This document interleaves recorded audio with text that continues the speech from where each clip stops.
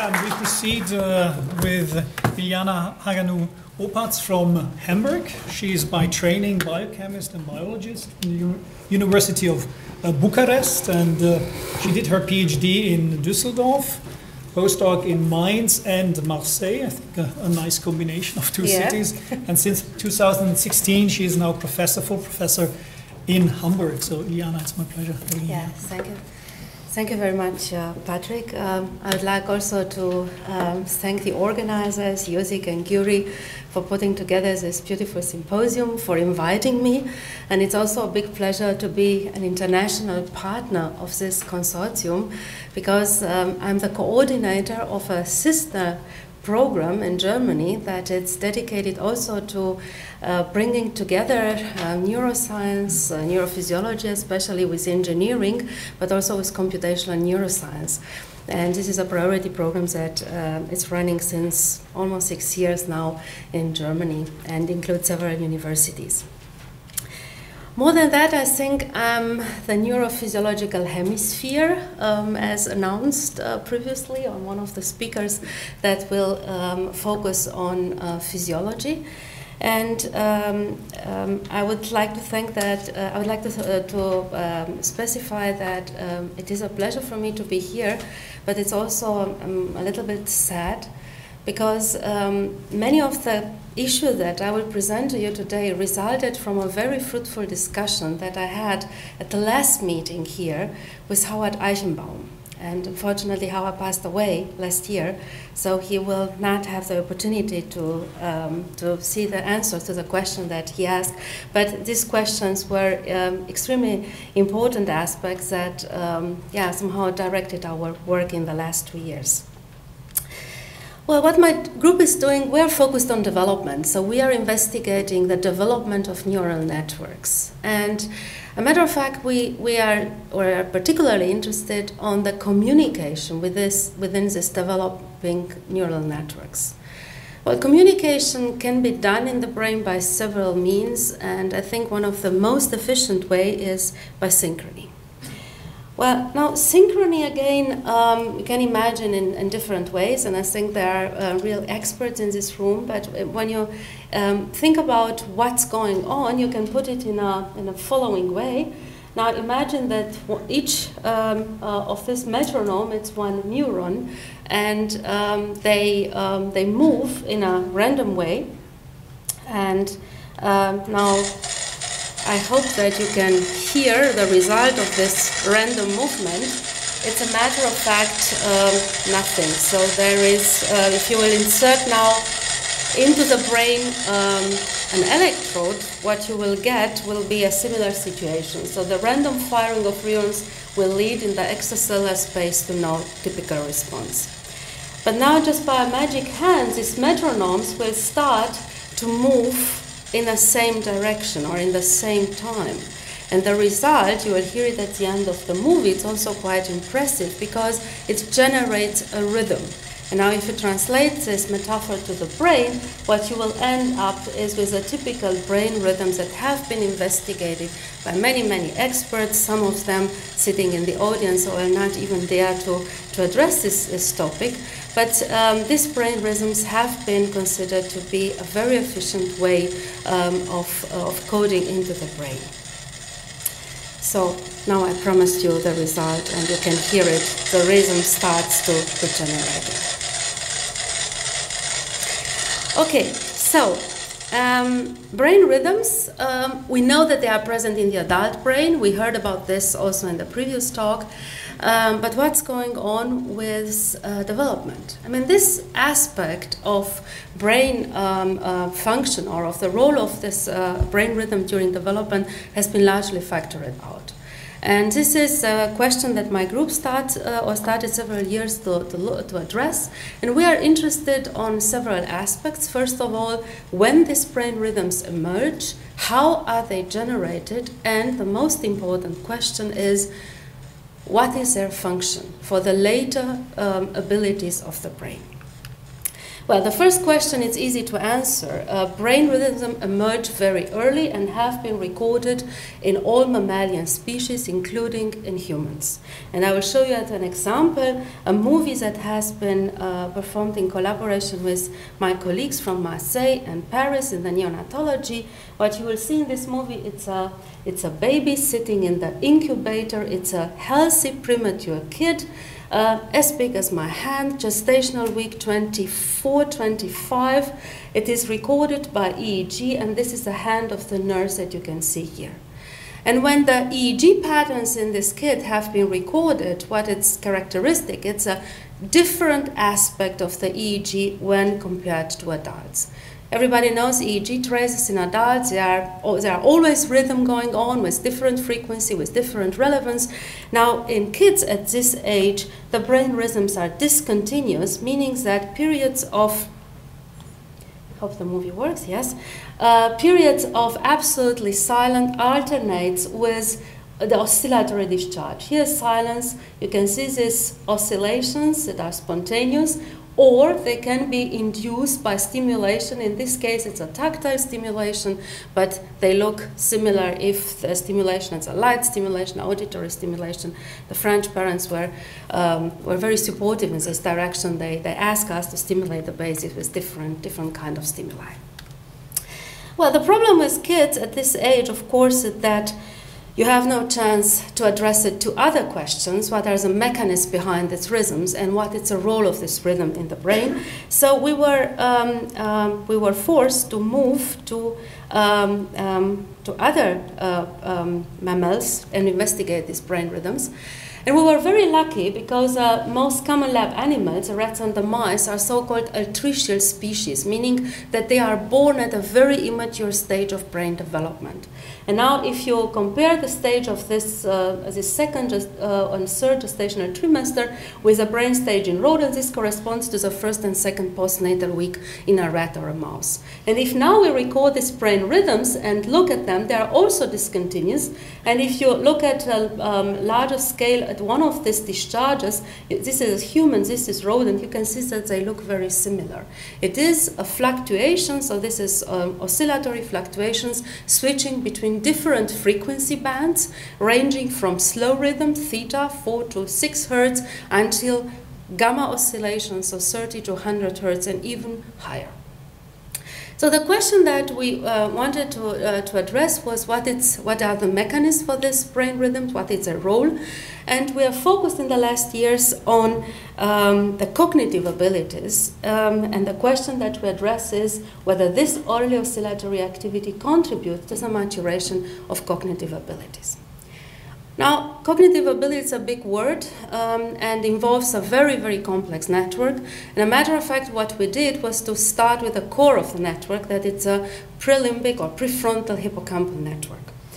And we recorded the activity in these two areas, and all the data that I present to you today are in vivo data recorded from what we call neonatal rodents. This means that they are during the first and the beginning of the second postnatal week, so the same stage of brain development as the babies that I introduced at the beginning of my talk. And all this data, as I said, were performed with silicon probes having different number of electrodes, different configuration depending on the kind of experiment that we performed. Well, what we observed when we recorded the activity in these two areas, it was also discontinuous, so this was nothing new. It was what I presented to you before. So spindle bursts have been recorded with this fluctuating frequency. But then we performed some analysis with this oscillatory activity. We look at the synchrony between the two areas. We look at the directed interactions between these two areas using some mathematical algorithm. And the result what we obtained was already at neonatal age, the hippocampal theta burst have the role to drive the entrainment of local circuits in the prefrontal cortex, especially in the prelimbic part of the prefrontal cortex. And this is, to cut a long story short, the data are published. Then we ask ourselves, well, are these early interactions relevant for the later behavior? Because we are talking here about an age where the animal is doing nothing. I mean, you cannot investigate cognition in these animals. If I will put them on the table, it will be on this table when I finish my talk. So even their motor abilities are very limited. They are blind, they are deaf. So the question is, of course, very obvious. Is this interaction relevant for the later cognitive behavior? And for addressing this, what we did was to abolish the coupling between hippocampus and prefrontal cortex by different means, cutting some of them very rude, like cutting the connections or pharmacological blockade. And the result was monitored in the behavior of animals starting with juvenile age, when they start to have a behavior, a cognitive behavior. And we did several cognitive tasks, but the most simple one that we will look at was the recognition memory. This is something for which the animals need no training and no deprivation, so it's a very convenient task. So they just recognize new object or the position of, or new position of an object, and they do this gladly, so without any kind of constraints. And like kids, I always said, they are much more fascinated by the new object than the familiar one, as you can see here on the track of the animal that when we monitored. Now, when we interrupted or we diminished the coupling between hippocampus and prefrontal cortex, the animals were not able to recognize a novelty. And they had a similar impairment in other cognitive tasks that they performed. What was interesting was that at the same time in the lab, we have a different set of animals that we investigated for a different project, and we obtained the same result. So we were just wondering a bit, because these were normal mice, no genetically modified mice, but just with an abnormal coupling between prefrontal cortex and hippocampus. Now the question arises, what are the other type of mice that had the same behavior? Well, these mice were what we call the dual-hit genetic environmental GE mice. This is a complex definition for a mouse that's supposed to mimic the etiology of mental illness. Now, of course, these mice are not mentally impaired in terms of disease like schizophrenia or bipolar disorder, but they just mimic the abnormal genetic background, for example, by having this disrupted in schizophrenia 1 gene or DF16 genes mutated, plus an environmental stressor that can be very various too, but in this case it was a viral infection of the mother, or the maternal immune activation in the mother. And they are considered to be somehow a model, if you want, of psychiatric disorders, because also in psychiatric disorders this dual etiology, so abnormal genetic background plus stressors from the environment during a specific developmental period have been described. So then, of course, a question that arises was whether the cognitive deficits that have been largely reported in these mice are a matter of fact the result of an abnormal coupling between hippocampus and prefrontal cortex during early development. That is, of course, the reason why at later stages the network is impaired. And we addressed this, and indeed this was the case. You remember what I showed you before, the drive from the hippocampus to the prefrontal cortex. Now in these mice that mimic the etiology of disease, the drive is substantially diminished. On the other hand, when the animals are older, at juvenile age, so 3-4 weeks of age, the drive is strongly increased. It's like an overcompensation. So the network tries desperately to get enough input, but then it overcompensates. So the drive starts to be stronger than it's supposed to be. So we concluded that this dysfunction that emerges might be the result of a switch from a neonatal shortage to a juvenile surge within prefrontal hippocampal networks. Well, but all this is network activity, and as Patrick already mentioned, so I'm by training a cellular physiologist, and in the end for me what's the most important unit, it's still the neuron and the cell. And all these interactions and all this relationships that we identified were at network level, extracellular recordings. We had also single unit activity, but again, it was not the cell. We had no idea about the identity of the cells. So the question that in the last years we addressed was to which are the cellular elements that underlie this communication, the normal one as well as the abnormal one. And to get an idea of the cellular elements, we thought, well, we should use what everybody's using today, nowadays, so optogenetics. And this is something that has been published in many journals and celebrated as a technique of the future. And we thought that it's very easy because everybody's doing this. Yes, unfortunately, we forgot one important aspect, that this was a fact that our animals are very, very small and very, very young. And these two disadvantages turn out to make impossible the usage of any kind of vectors or normal, let's say, light-sensitive proteins that have been used for the adult animals. And for reason of time, I will not go into details, but we can discuss what exactly is necessary to be done to have optogenetics in neonatal animals that looks like that. So these are our animals. They are as big as this, and we record them also in head fixed as well as in let's say, freely moving. It's a wrong word, but well, not fixed state. So what we are interested when using optogenetics was to target specifically neuronal populations in the prefrontal cortex and in the hippocampus to identify the interactions between these two areas, now at cellular level.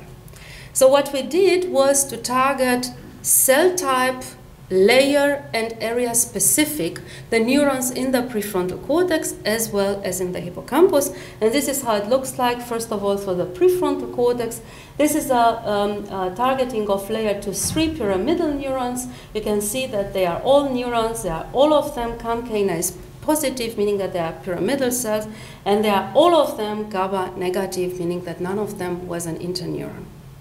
And now we had a tool to specifically address these neurons to identify what is their role for the generation of brain rhythm. And what we did was to illuminate these neurons. We used different kind of illumination protocols. What I show is a ramp illumination, so increasing light power. And what you can see here, every single dot, it's a one spike, and neurons are aligned one to the other, and you can see that they all fire when the light when light is shined on. And when we look now at the type of firing, we observe that the light induces a preferred fire in the control animals that peaks around 16 Hertz, so it's in the beta frequency range, indicating that these neurons, layer 2-3, are relevant for the generation of beta oscillations in the neonatal prelimbic cortex. To our big surprise, this tendency or this firing preference was gone in the animals, in the dual hit GE animals. So apparently they have indeed a dysfunction within the local circuit of the prelimbic area. And of course, when you look at the network, this was the result that we expected. When we stimulate, we can induce in the control animals activity in beta and gamma range, but we cannot induce this kind of activity in the dual hit GE animals. What is now the structural basis of this dysfunction? We'll look then more carefully at the anatomy of these neurons, and we observe that the control neurons have the normal arborization and the normal spines, as you can see here, but the GE animals, they are almost without, they have a lack of spines, and their morphology is substantially, or the dendritic arborization is substantially decreased. Now, of course, in this kind of experiments, it's nice to have such result, but it's always a question: can we rescue this? And we're a little bit puzzled how to rescue this kind of effects. And then I hired one PhD student that was crazy enough to come up with an idea that we never addressed before in the lab. He's sitting here in the audience, and he's a glia fan. Mattia Kini mentioned, well, what about the glias? If the neurons look like that, what about the glia? And I said, we don't talk about glia here. We are talking about neurons, yeah? So we are interested in firing patterns. But he said, let me try. And I said, okay, you have 2 weeks, it's not so expensive, come on, do it. And it turned out to be exactly one of the phenomena that we factored out, and it was the fact that in the GE animals, the glial cells, the microglia, were hyperactive. And this is a control glial cell stained, and this is for the GE animals. You can see the hyperactivity. And of course, the hyperactivity of the glial cells can be rescued by using minocyclines, an antibiotic, and this has been previously shown. And then we ask ourselves, maybe by rescuing this microglia effect, we can also rescue the network and, of course, dendritic arborization spines, and also the firing and the network oscillations. And indeed, this is a case. When we now apply minocycline, and we, in these animals, during a specific developmental early days, so a few days after birth, and we look now at the morphology, you can see that as the morphology is rescued, though they have the same dendritic arborization as the controls, and even more than that, so oscillatory activity can be rescued. So the beta and gamma oscillations are at the level that they were in the controls, and significantly increased when compared with the GE animals.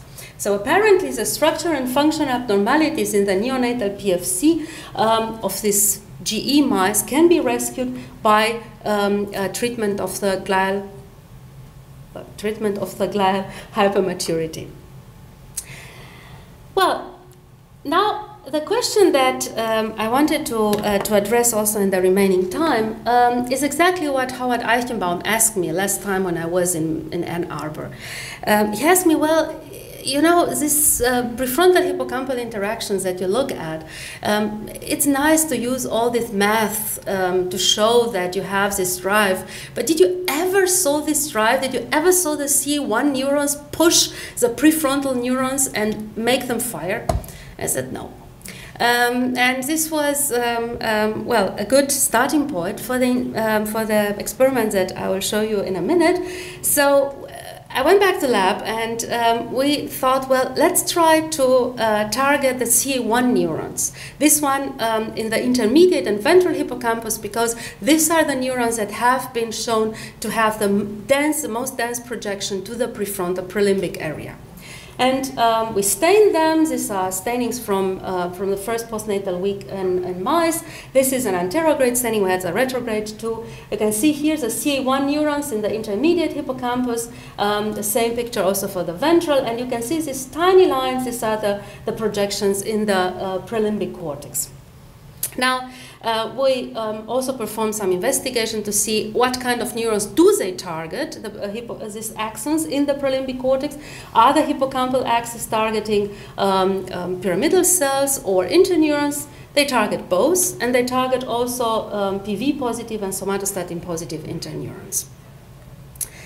Now, when we look at the connectivity between these two areas in the control animals and the dual hit GE mice, or this impaired mice, what we observed is already a significant decrease of connectivity in the GE mice. So apparently the drive from the hippocampus to the prefrontal cortex, I showed you before, it was decreased, but this was drive that we measured by looking at the synchrony directionality. Now we have the anatomy for that. Indeed, there is a substantially decreased projection density in the GE mice when compared to the control mice. And this is true only for the layer 5-6, because this is a major layer where the projection arrives. What about now, indeed, the driving force, the cellular driving force? What we did now, we target the CA1 pyramidal neurons. They are all of them. We use optogenetics for that. We use the neutral electroporation to target the neurons, specifically in this area of the intermediate and ventral hippocampus. All the targeted neurons are GABA negative, so they are all pyramidal neurons. And then we activate them. We used, again, pulsed light, as shown here, or ramp light. And of course, they fire very nicely when we applied light. And what's going on in the prelimbic cortex, when we stimulate in the hippocampus, we got clear oscillations. Every time when we stimulate on the one side, we got oscillatory activity in the prelimbic cortex. So apparently, when we activate by light these cells, we got oscillations. What about now the type of stimulation that we need for that? We use different pulse stimulation in the hippocampus, and we observe that only when we use 8 Hertz, the network can be driven in the prefrontal cortex. With 4 Hertz, you can see that there is absolutely flat line, so we induce nothing in the prelimbic cortex, but at 16 Hertz, nothing. So it's a very precise tuning of stimulation already at this age when the prelimbic network responds and it's activated upon light stimulation in the hippocampus. And now you would ask, what about the dual hit GE mice? They have less connectivity, do they respond less? This is exactly the case. This is a response in the network activity. This is frequency dependent. The power in the network of the controls. You can see here the increase in power that is shown also here, 8 Hertz stimulation. Dual hit GE mice do not respond to this light stimulation. So apparently, not only that they have less projections, but these projections are not functional. And this led us believe that the activation of CA1 pyramidal neurons led to weaker entrainment of prefrontal circuits in the dual hit GE mice. And I think this is already a proof that indeed the CA1 neurons can drive the prelimbic circuits and let them generate local oscillations. And this is summarized on my next slide. So in the control animals, what's going on during early development in prefrontal hippocampal circuits? We have a theta, we have a projection, axonal projection from CA1 to the deeper layers of prelimbic cortex, layer 5, 6. The theta activity in the hippocampus is let's say, relayed to the prelimbic cortex and generates here a local entrainment that it's clear visible in the layer 2-3. And this beta low gamma activity requires not only the drive from the hippocampus, but requires also the activation of specific neurons, these are the pyramidal neurons, in layer 2-3.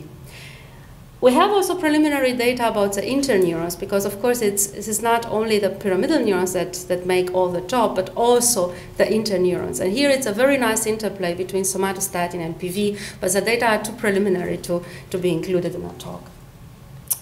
On the other side, on the dual hit GE mice, there is a weaker drive from the hippocampus. There is less connectivity, and therefore the theta power that pushes the network to generate activity is weaker. And moreover, there is a synaptic deficit, the less spines that generates, that leads to a weaker and disorganized activity in the prelimbic prefrontal cortex. Well, so these are the data, and last but not least, I would like to thank for the generous support several funding organizations. Probably the biggest thanks to European Research Council, because they funded a project with a very provocative title, the Psychocell. And I'm just wondering whether we will find one or more than one, probably more than one. And I would like to thank also the German Research Foundation for the support, especially for this priority program, Resolving the Neural Networks. I'd like to thank my group, especially Sebastian Bitzenhofer and Joachim Albert and Mattia Kini, that performed the experiments and obtained the data that I've shown to you today. Well, and I would like to thank you for your attention, and I would be very glad to answer your questions.